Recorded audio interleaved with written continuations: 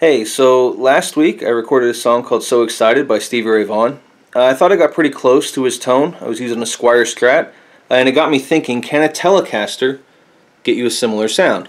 So what I'm going to do is re-record the song. I'm going to use a more traditional kind of Stratocaster, and I'm going to use the Telecaster, and we're going to compare the two and see if a Telecaster can give you some Stevie Ray tone. Let's check it out. One thing I forgot to mention is this Stratocaster has a reverse headstock on it. Stevie was known to have a guitar that had one on it, so I'm not going to worry too much.